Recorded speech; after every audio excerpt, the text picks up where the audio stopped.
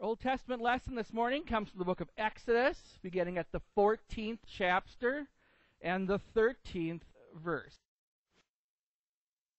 And Moses said to the people, "Do not be afraid, stand still, and see the salvation of the Lord, which he will accomplish for you today. For the Egyptians whom you see today, you shall see again no more forever. The Lord will fight for you, and you shall hold your peace." And the Lord said to Moses, "Why do you cry to me? Tell the children of Israel to go forward, but lift up your rod and stretch out your hand over the sea and divide it. And the children of Israel shall go on dry ground through the midst of the sea. And I indeed will harden the hearts of the Egyptians, and they shall follow them. So I will gain honor over Pharaoh and over all his army, and his chariots and his horsemen. Then the Egyptians shall know that I am the Lord, when I have gained honor for myself over Pharaoh, his chariots, and his horsemen." And the angel of the Lord who went before the camp of Israel moved and went behind them. And the pillar of cloud went from before them and stood behind them. And so it came between the camp of the Egyptians and the camp of Israel. Thus it was a cloud and darkness to the one, and it gave light by night to the other, so that one did not come near the other all that night. Then Moses stretched out his hand over the sea, and the Lord caused the sea to go back by a strong east wind all that night, and made the sea into dry land, and the waters were divided. And so the children of Israel went into the midst of the sea on the dry ground, and the waters were a wall to them on their right hand and on their left.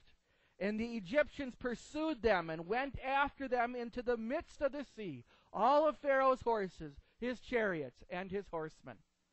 And now it came to pass in the morning watch that the Lord looked down upon the army of the Egyptians through the pillar of fire and cloud, and he troubled the army of the Egyptians. And he took off their chariot wheels, so that they drove them with difficulty. And the Egyptians said, "Let us flee from the face of Israel, for the Lord fights for them against the Egyptians." Then the Lord said to Moses, "Stretch out your hand over the sea, that the waters may come back upon the Egyptians, on their chariots, and on their horsemen." And Moses stretched out his hand over the sea, and when the morning appeared, the sea returned to its full depth, while the Egyptians were fleeing into it. And so the Lord overthrew the Egyptians in the midst of the sea. And the waters returned and covered the chariots, the horsemen, and all the army of Pharaoh that came into the sea after them. Not so much as one of them remained. But the children of Israel had walked on dry land in the midst of the sea, and the waters were a wall to them on their right and on their left. And so the Lord saved Israel that day out of the hand of the Egyptians, and Israel saw the Egyptians dead on the seashore. Thus Israel saw the great work which the Lord had done in Egypt. So the people feared the Lord, and believed the Lord and his servant Moses. Our epistle lesson this morning is Paul's letter to the Thessalonians, 1 Thessalonians chapter 4, verses 1 through 7. "Finally then, brethren, we urge and exhort you in the Lord Jesus that you should abound more and more, just as you received from us how you ought to walk and to please God. For you know what commandments we gave you through the Lord Jesus. For this is the will of God, your sanctification, that you should abstain from sexual immorality, that each of you should know how to possess his own vessel in sanctification and in honor, not in passion of lust like the Gentiles who do not know God, that no one should take advantage of and defraud his brother in this manner.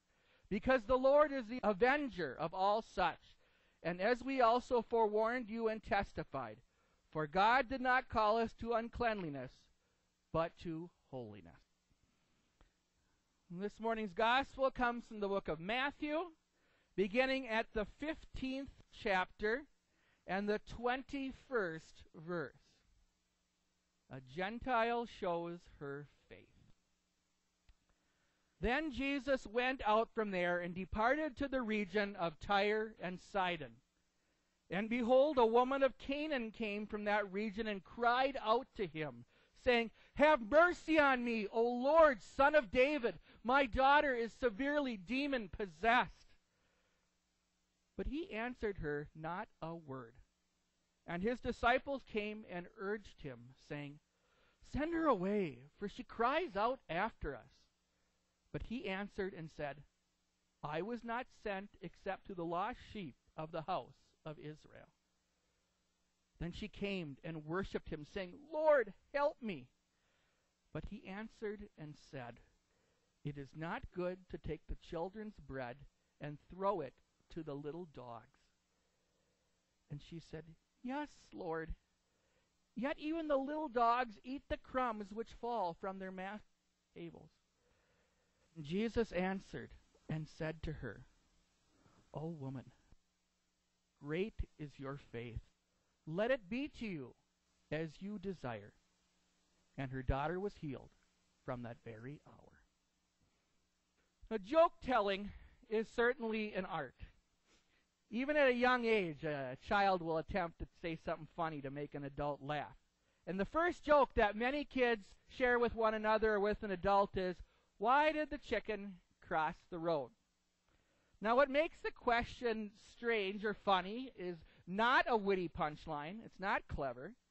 That the answer is so mundane that to say to get to the other side is not humor at all. It's funny because it's not funny. And kids take this and they expand upon it. They'll say things like, why did the turkey cross the road? What's the answer to that one? Do you know? You ever heard that one? Oh, I remember we used to say this when I was a kid. Because the chicken was on vacation. And then there was also, why did the chicken cross the playground? Anybody know that one? To get to the other slide. Now, before we groan about too many Laffy Taffy jokes here this morning, one of the ones that was actually clever that I remember from my childhood was, why did the bicycle refuse to move? Anybody know that one? Why did the bicycle refuse to move? Why did the bicycle refuse to move? Because it's too tired. Jokes are a thing that you can enjoy when you know the language, but they're difficult to translate into other languages. And especially even when it's in your own language, then you feel really silly. When somebody shares a joke and everybody's laughing and having a good time, don't you feel stupid when you still don't get it? Now, language is usually a form of communication, but also can serve as a mark of distinction or division. For example, native speakers of English will write things differently. In North America, we spell the word tire, T-I-R-E. But in Europe, they spell it T-Y-R-E.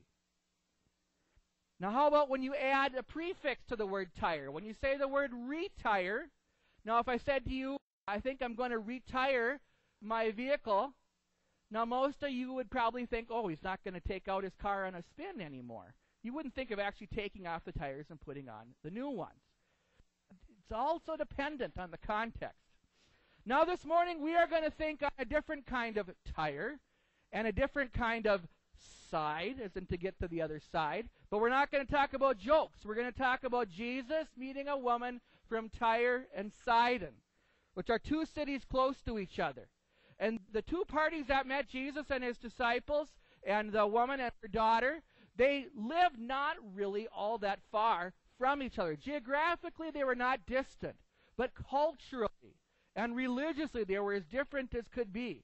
Now, Jesus and his disciples, they came from present-day Israel. And the Syrophoenician woman and her daughter, they lived in what is now present-day Lebanon. Now, Israel and Lebanon are neighbors today, like they were in distant times. But why are they so different today, just like they were so different 2 millennia ago? Now, one of the basic narratives of the Old Testament is for the children of Israel that they were called to be a separate people. But they didn't like being a peculiar people. They wanted to be just like everybody else, like a group of high school teenagers wanting to conform one to the other. They were supposed to worship only God, who would rescue them out of Egypt, like we heard in our Old Testament lesson this morning. But God's chosen didn't want to stand out. They had to. And there was distinction there, because we remember as those Israelites left the wilderness, God had promised them that land, had promised them Canaan. The Lord had given specific instructions to Joshua when they would fight the Canaanites. He said, if they surrender, fine, take a tribute from them. But if they rise up against you, be done with them. Deuteronomy chapter 20, verse 15. But of the cities of these peoples, which the Lord your God gives you as an inheritance, you shall let nothing that breathes remain alive. But you shall utterly destroy them. The Hittite, the Amorite, the Canaanite, the Perizzite, the Hivite, and the Jebusite, just as the Lord your God has commanded you, lest they teach you to do according to all their abominations, which they have done for their gods, and you sin against the Lord your God. Now that's a pretty serious command, is it not? If they take up arms against you, if they just want to immediately surrender, take them out. Talk about driving a hard line between Israel and its neighbors. Now some of the Canaanites must have surrendered because they continued on. The children of Israel also carried on in their new land, but here again, they didn't want to maintain their separate identity. We read that Israel implored Samuel to give them a king, and Samuel tried to dissuade them. Your king's going to lead you into war. Your king's going to raise your taxes to pay for that war. No, we still want it. The children of Israel had rejected God. They hadn't rejected Samuel. God told them they had rejected God because they wanted a king. And that rejection continued to solidify all throughout Israel's history. Now, King David had secured peace for Israel, creating friendly alliances with his neighbors. And because of what David had done, Hiram, the king of Tyre, made a trade deal with David's son Solomon. Now, the king of Tyre agreed to float cedar logs down the river from Lebanon to Israel for construction of the temple in Jerusalem. Now, these good relations seemed beneficial at first, but Solomon made too much of these alliances, and he married foreign wives and brought them into his court and built houses of worship for their pagan gods. And things continued to decline. We continue going throughout the Old Testament. A handful of generations later in Solomon's lineage, this time we arrive at the times of King Ahab, who married Jezebel, the queen of Sidon. And Jezebel promoted her native religion, who worshiped Baal, and his female consort, Asherah. And the situation became serious enough that we read in the book of 1 Kings that Elijah challenged the prophets of Baal to a contest atop Mount Carmel. And the prophet Baal lost when rains fell when Elijah prayed. Here again, there was a serious consequence. This wasn't just a we shake hands and we're done with our conflict. But when the fire fell down and the crowds were amazed, what did Elijah do? But he ordered the crowds to seize the prophets of Baal and to take them out. Now, if I remember right, it was 5,000. I can't remember for sure, but it was a great number. Many of Jezebel's priests had been slaughtered. But she remained zealous for promoting her fertility religion of Tyre and Sidon, that she ordered that the prophets of God, the true God, should be killed. And Elijah therefore fled into the wilderness, and he was fed by ravens for a while until God led him to a place called Zarephath. And where is Zarephath but in the region of Tyre and Sidon? Just like at Mount Carmel, Baal lost again. Not only did the Sidonian priests, not only were they taken out, but the monarchs who promoted that false religion were also taken out. We read that Ahab was wounded in battle, and the dogs lapped his blood. And then in 2 Kings 9, we read that the royal officials defenestrated Jezebel. Defenestrated, that's a word that means to throw out a window. And she wasn't even buried soon enough that the dogs came to her body and ate it up, and all that remained was her skeleton. The relations between the Israelites and the Tyre and Sidonians was often very complicated. We see the same history, the same repetition of events into the New Testament. It's quite a backdrop, is it not, to bring to this story today of Jesus and the Syrophoenician woman. Now, as we begin to examine that story in itself in Matthew chapter 15, we read that she's identified as being from Tyre and Sidon, but also that she is a Canaanite. And we remember again that what a Canaanite was, the ones who were there in the time when the Israelites were entering into the promised land. This is Matthew 15.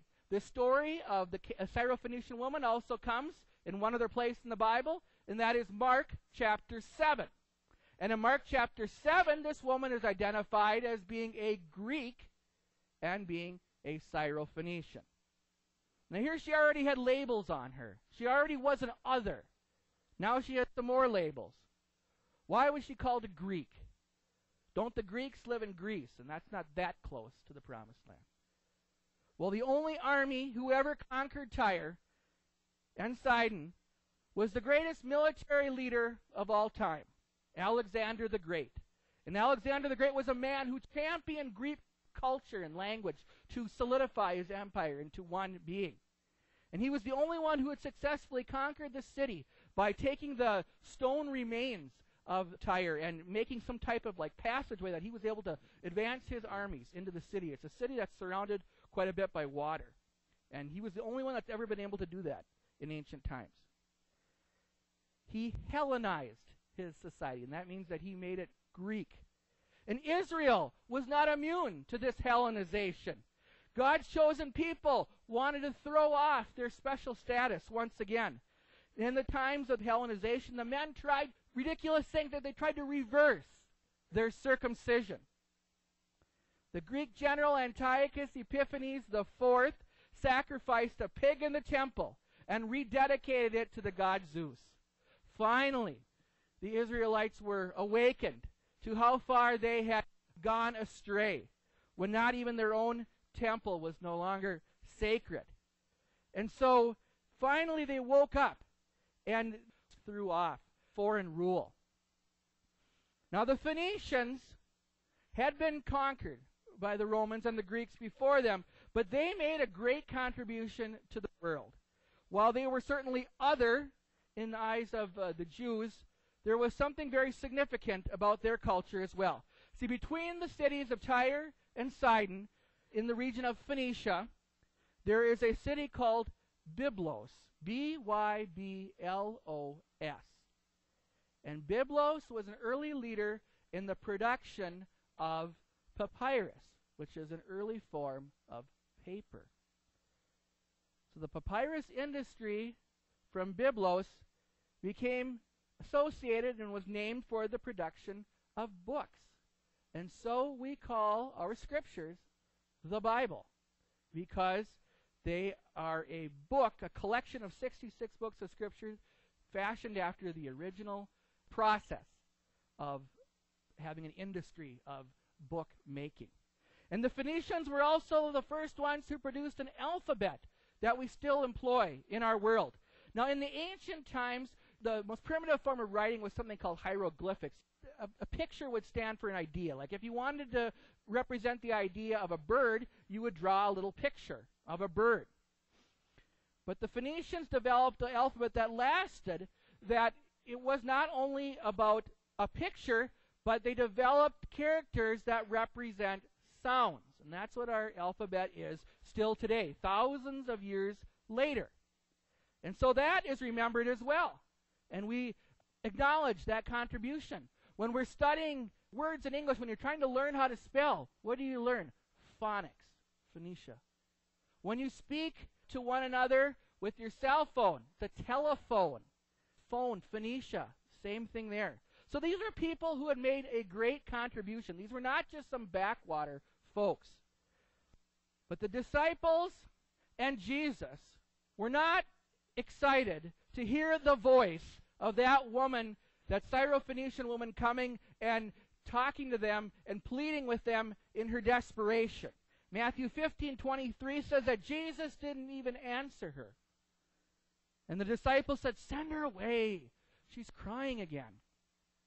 Now, why were Jesus and his entourage so loath to have to deal with this frantic woman? Now, if we were going to turn back in Matthew in the last few chapters before, we remember, this was our sermon for last week too, if you were here, was that Jesus fed the 5,000 men and the women and the children who weren't counted in that total.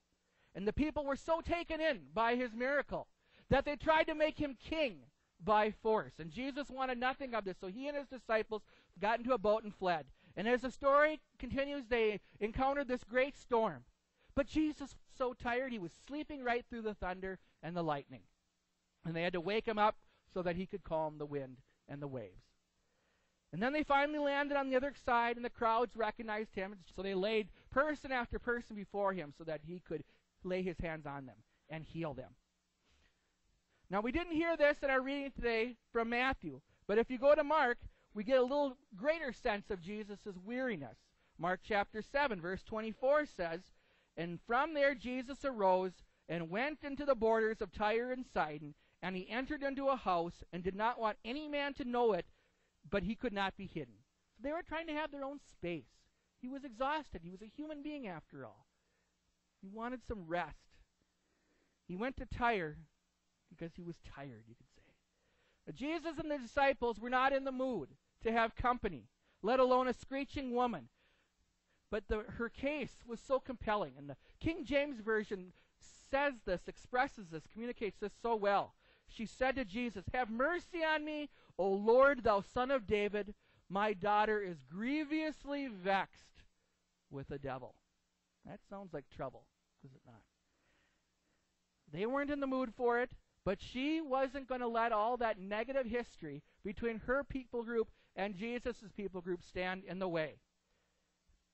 So the disciples were cranky, and Jesus made a statement about for whom he came. And then he spoke the fighting words that we would think sound like they're words of negativity, words of contention, whatever phrase you want to put on it. That's not what they were, but could you not see? Could you not imagine how this woman could have wrongly taken these words? Jesus said, "I have come for the lost sheep of Israel. It's not right to give the children's food to the dogs." Jesus spoke hard words there.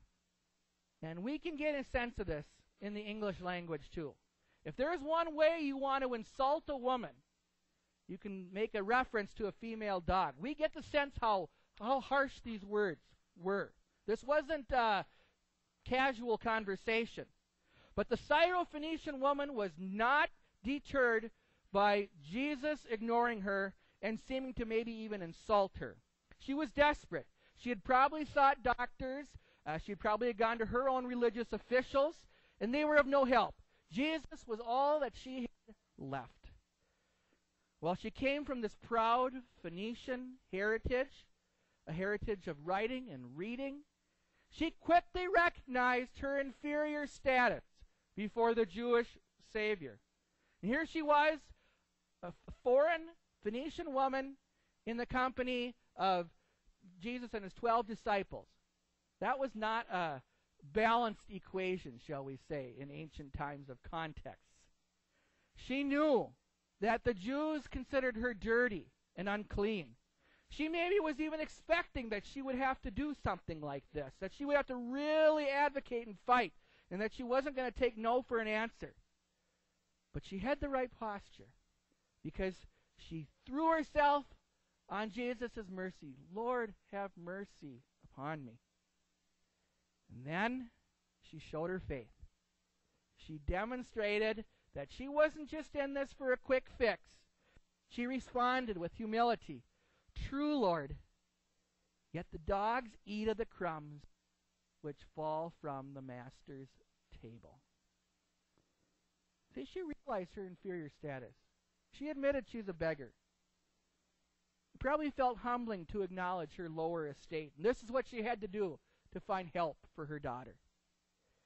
But she realized that Jesus' response to her had a great history behind it. She would have known all this. She knew that she was not part of God's chosen people. She knew that she was different because she said, "Son of David." That's a Jewish type of plea. She realized that Jesus was all she had, that she needed his intervention. And so she went toe-to-toe with them. This time, Jesus had quite a different reaction, did he not?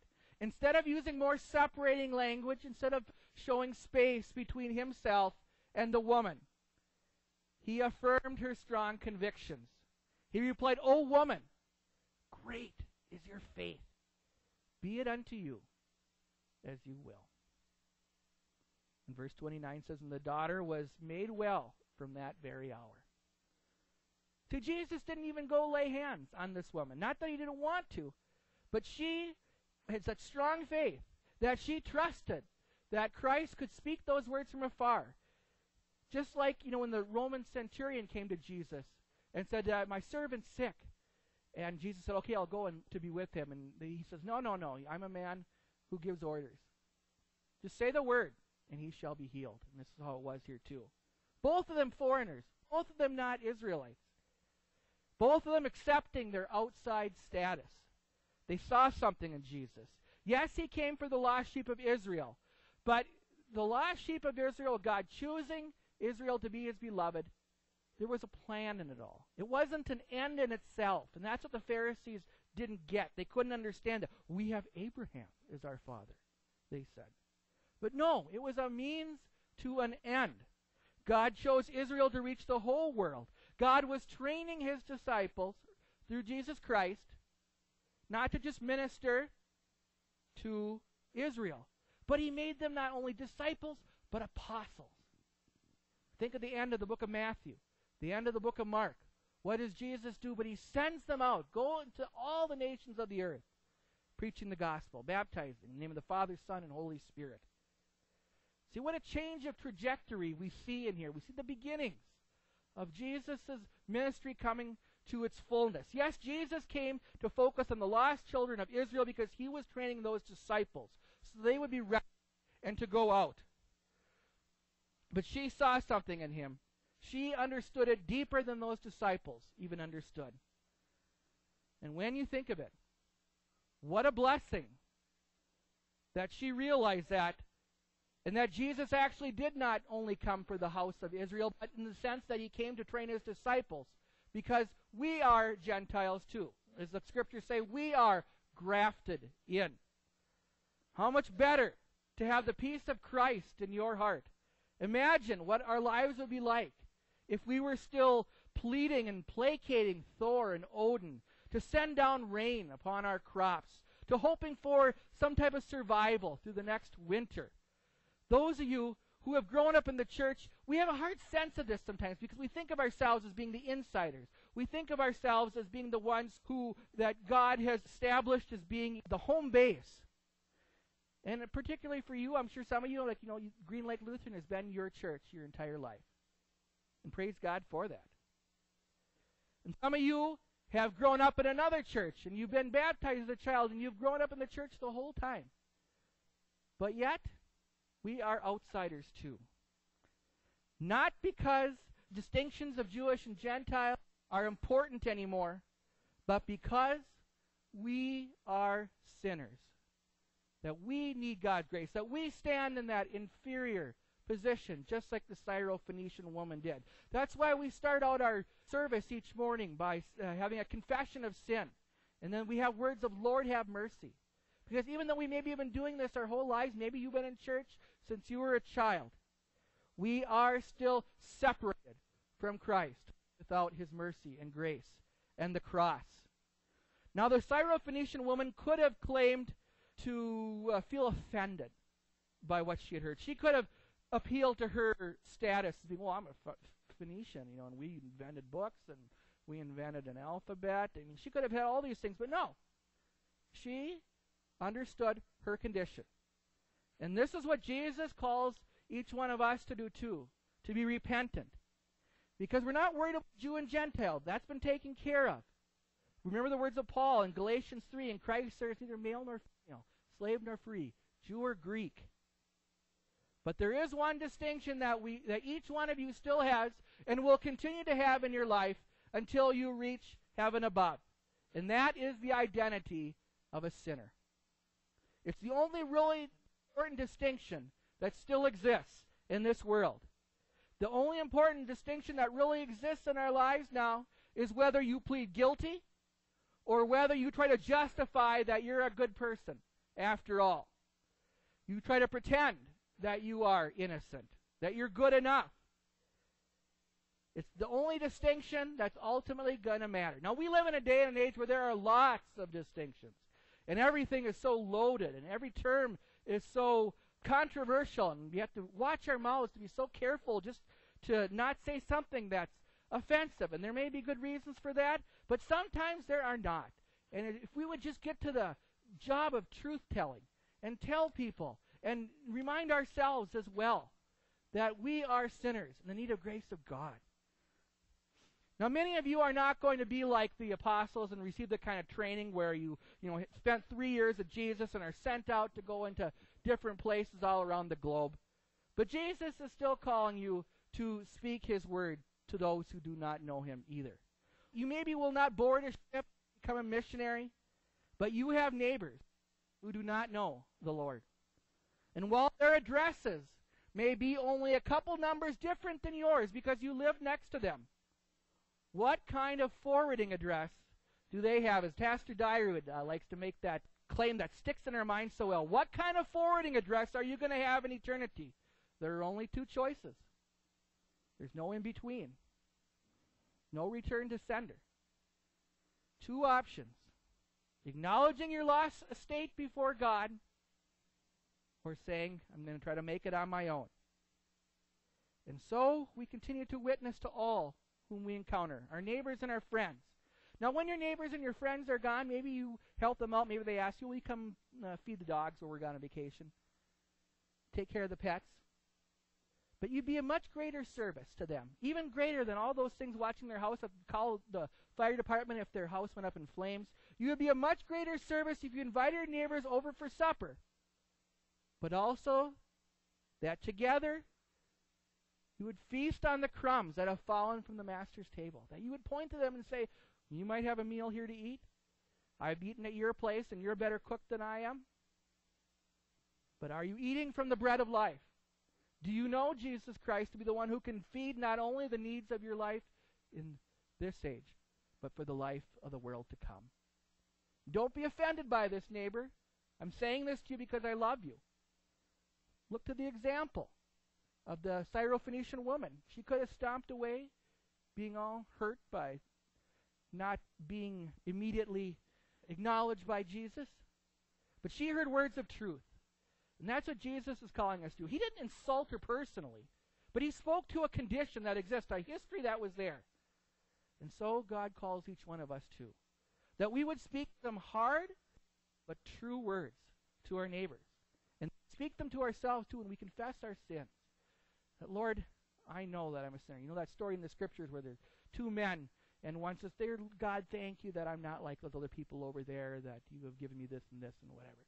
And the other one says, "Lord, have mercy on me, a sinner." So my prayer for each one of you is that you would acknowledge your true condition before the Lord, and that you would point other people to share in those delicious crumbs.